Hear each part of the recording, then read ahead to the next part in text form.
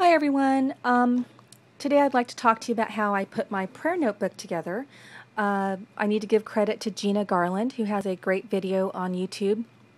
I was searching for a way to organize my prayer life, and it's real easy to have all these different journals, and they're so beautiful, and you'll end up with 5 journals trying to cover all of your prayer life. And I love that I have it all in one place. This is a 1-inch, 5.5 by 8.5, I believe, binder. You can find it at Staples. All of the supplies you can find at Staples, and you can order it online. And I've looked everywhere, and really Staples is the only place that I can find these nice little Avery binders with all of the supplies that you would want to go in it. I also found at Staples the 3-hole punch for this size binder. You might as well get the small hole punch, I think, if you're going to have this little binder. Because you get papers at church, and you might want to put some different prayers in there that you find online or what have you. So I love that it's purple, and it matches my purple Bible, and which has my name on the front. I don't want to show you that. So let's get to this. I'll show you what's inside. Front area, there's a pocket, and again, this is a Avery binder, and they're very sturdy. I think I paid, when it was all said and done, I probably paid $25 for the entire binder and all the different supplies that are in it, the dividers, and I purchased extra little reams of paper, and so I won't run out of paper for a while.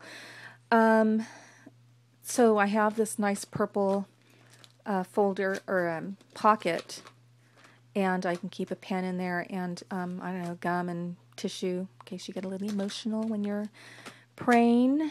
And so then I have Gina will recommend she'll give you instructions on how to put this together, and she doesn't care if you copy hers. She I'm sure it's fine. That's what I did. I thought, why reinvent the wheel? And you can, change it however you want, but she gives you the instructions on how to put this together. And she recommended these praise and worship songs that you could kind of start out with, and they have beautiful lyrics, and it just kind of puts your heart in the right place, before you start your prayer.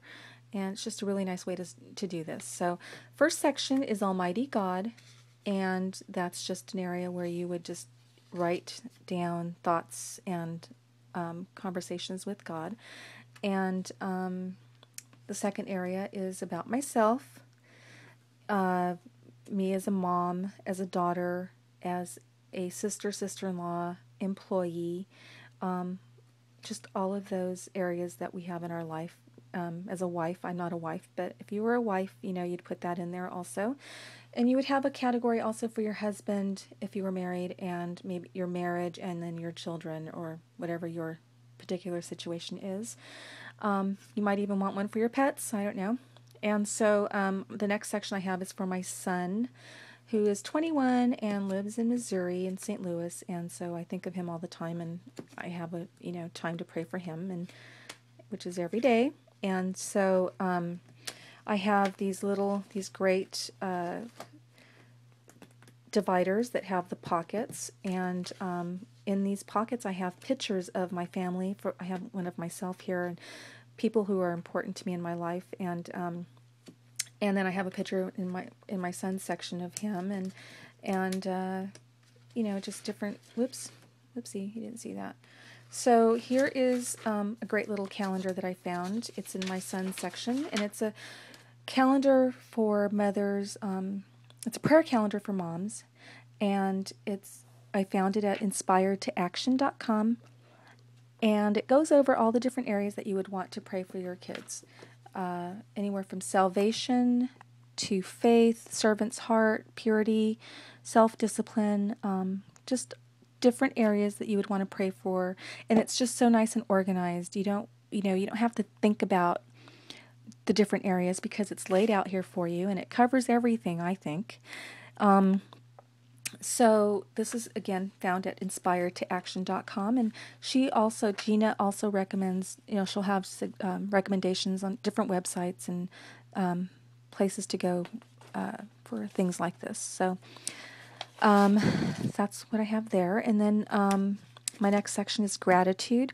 And again, instead of having a separate journal for gratitude and my last one is journal, and having a separate journal, it's just nice to have it all in one area, and I can take it with me to the park or go sit on my favorite chair, or just, you can just put it in your bag. It's small enough and you can just take it with you.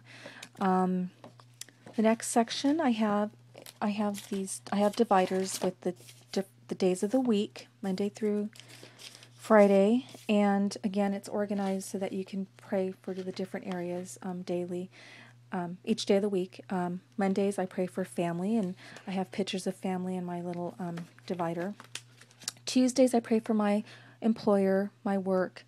I'm grateful to have a job, and so it's just one of those areas that I think are so important. You're praying for your coworkers, and then on Wednesdays it's all about prayer requests, and I think it's easy to forget. People will say, pray for this, pray for that, and you say that you're going to, and then I don't know, I struggle with this. I've struggled in the past where I forget to pray for them, and it's embarrassing, but it has happened.